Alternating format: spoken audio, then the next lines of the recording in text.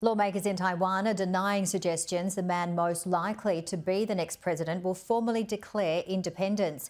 Lai Ching-te leads the latest polls at the early stage of the election campaign. And as Asia correspondent Brent O'Halloran reports, his past comments raised fears he could cross Beijing's ultimate red line. The party faithful were in full voice for the man in line to lead Taiwan. At his largest rally yet, Lai Ching-te pledged to protect the territory from Chinese threats. This election is about making a decision whether to stand with democracy or default to communism. It's as simple as that.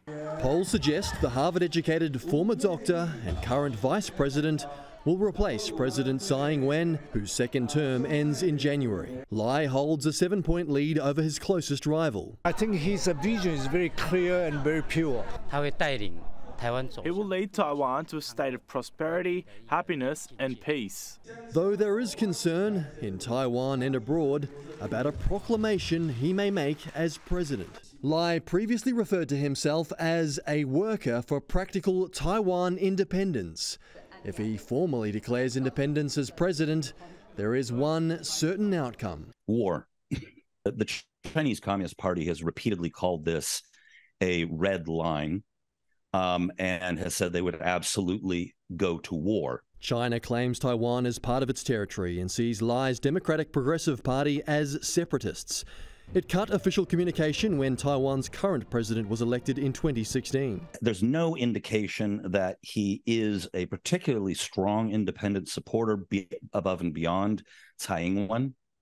And I know there are some concerns that have been expressed by U.S. officials that he may move in that direction. Party lawmakers promise Lai won't formally declare independence nor worsen relations with Beijing. Lai will choose any time, any place to talk to Xi Jinping.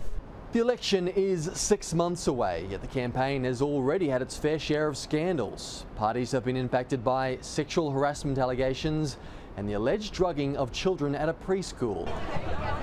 The international spotlight on Lai Ching-te is sure to intensify. So what's your message to those overseas watching your campaign?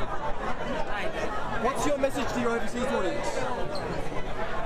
Any words he does utter will be scrutinised. One sentence could easily shatter Taiwan's relative peace. Brent O'Halloran, Sky News in Taipei.